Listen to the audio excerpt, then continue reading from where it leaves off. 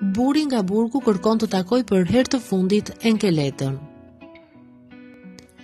Enleleda Çapoku, 39 vjeçaria e cila u gjente pa jetë pas goditjeve të rënda me hanxar e me lev hekuri nga punati 34 vjeçar, herë Çapoku, u përcoll sot për në banesën e fundit nga familjar, miq e të afërm të shokuar pas ngjarjes së rëndë. Ndërkohë që burrit të saj që është në burg nuk i është dhënë lej për të qenë i pranishëm në ceremoninë e për t'i dhënë lamtumirën e fundit bashkëshortes së ndjer. Bashkëshorti i Enleledës është i friksuar se i vllai mund të bënte keq gruas dhe vajzës.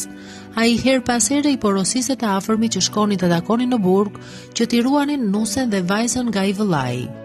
Në bisedën e fundit që kishte bërë me autorin e dyshuar, kur ky i fundit ka shkuar të takojë në burg për t'i dërguar fotografitë e Enleledës, ai ishte friksuar edhe më shumë.